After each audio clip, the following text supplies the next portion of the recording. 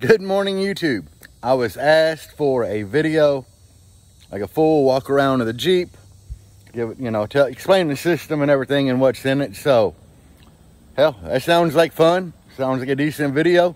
So let's get to it. Here, we got a winch bumper. No, we're not even doing that. We got my Amish battery box, and I made my own fuse holders there. Doesn't that shit look great? I mean, it works.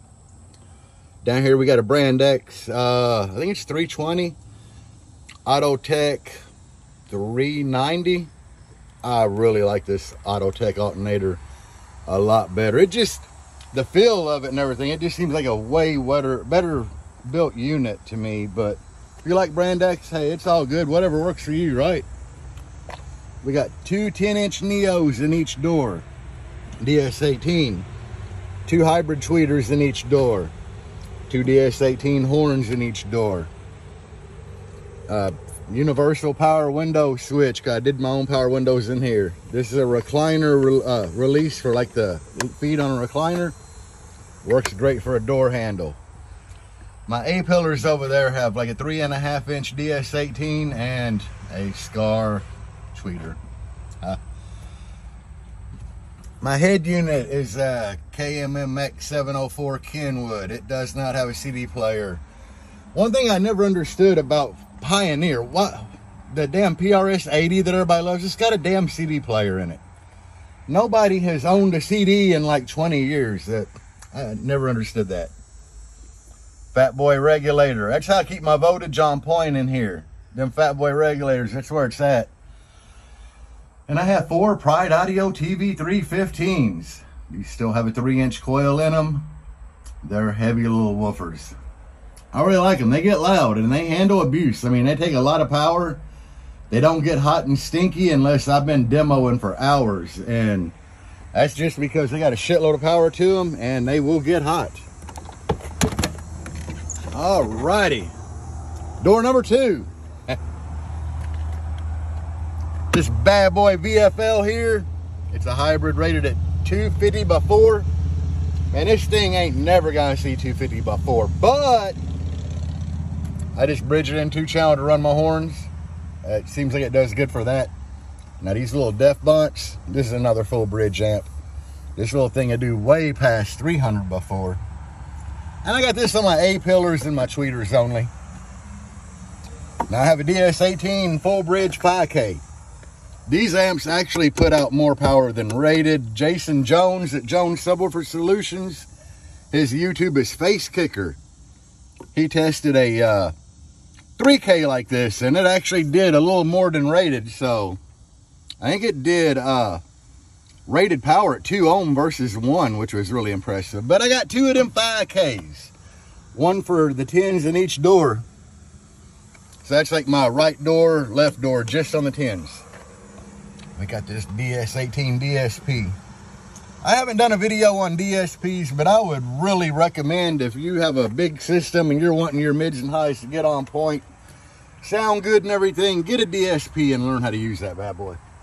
They're not really hard to set up and they're well worth it. I actually took the caps that were soldered to my tweeters and everything off and just set the crossover points on the DSP and everything's been going great. And then back here, we have 4 of these DS18 KO, well, they're the HKO8 Hooligan amplifiers. These are Korean. They are made in Korea. The amp said made in Korea on the back. The box says made in Korea. And it is the same amp that DD just released that they call their new M series.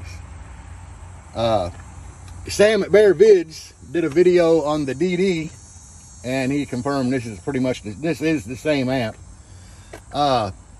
It's the same technology as like the sawed amp, so only difference is these handle more voltage. I run these bitches at 16 volt, but I got an 8K per 15, and these put out a whole lot more power than my Tar Amps MD8Ks did, like way more power. I like them. They're good looking amps, and I've had really good luck with them, and sound quality and the lows are a lot stronger with these versus my Tar Amps. I got some fans peeking around there. Yeah, there's one there too. It shows when it's real hot, I have to close the hatch to keep the air whipping around here, you know, but it's all good. And last but not least, we have the creme de la creme in this bad boy, the C-Max. I just have a 135 C-Max in here. With the 2 aughts, my voltage stays strong as hell. And believe it or not, these HKO hooligans, they're easier on my electrical than the tar amps were. Like, they're way more efficient. Derek, Wilson Audio Labs, he did, you know, Big D Wiz, he did a test on one of the DS18 Hooligan KO amps, and it was one of the most efficient amps he ever had on his dyno, he said. He said it was super efficient, it did more than rated, and he was happy with it. I'm happy with it. So I guess that's why they're a lot easier on my electrical than the tar amps. But I do love C-Max. C-Max is the way to go. The only problem with C-Max, you do have to charge.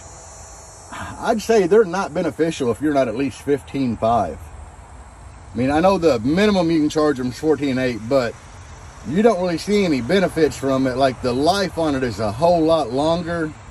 And I'm not talking like lifespan in years. I'm talking the reserve capacity and everything is way better above 15.5.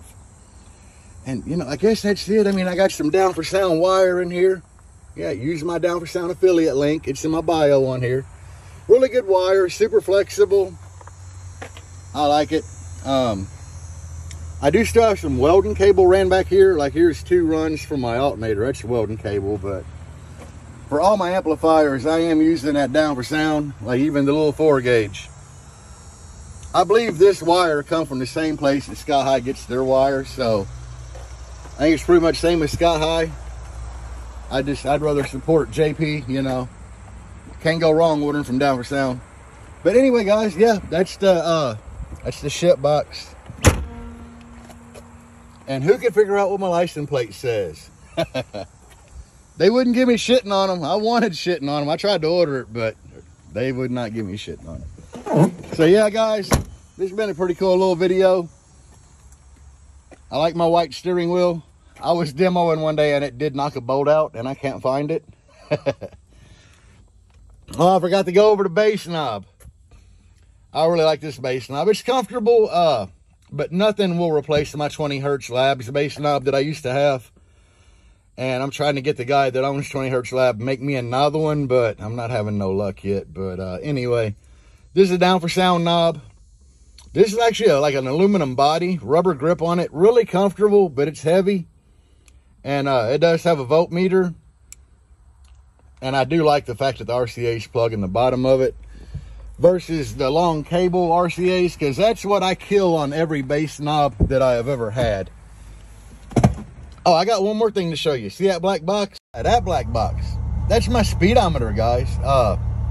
The bass literally like broke my factory speedometer to where it was only reading me doing like 35 miles an hour no matter what. I could be at a red light, it'd say 35. I could be doing 70, it would say 35. And sometimes the needle would stick all the way down here at the bottom. It would just hang there. So I found this on Amazon. I just looked up like GPS speedometer. I plugged the cable in. It's a USB cable. I bought one of them cheap things you plug in a cigarette lighter, took it apart, put a hot and ground wire on it, wired it to ignition and my dash wiring, and it's good to go. So if you're having speedometer problems, this thing works really good. The only issue with it, at some places it takes like a minute before to connect to the satellite, but sometimes it's quicker. But other than that, once it connects, it's fine. And if you're running bigger tires or whatever and didn't gear for it, it can help with that too.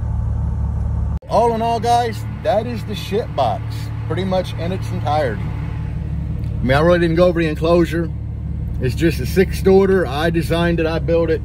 It's built out of pine plywood. I know everybody says you can't get loud with pine. I do 64s with pine. It is triple layered. Got a lot of steel bracing in it, so I mean, other than that, that's it. I've kind of done a video on here covering how I built my doors and everything. And that's pretty much it. So, everybody, if you watch this, thank you for watching. Like, subscribe, and, you know, stick around. I'll do more videos. I'm trying to do some kind of like daily. So everybody have a great day.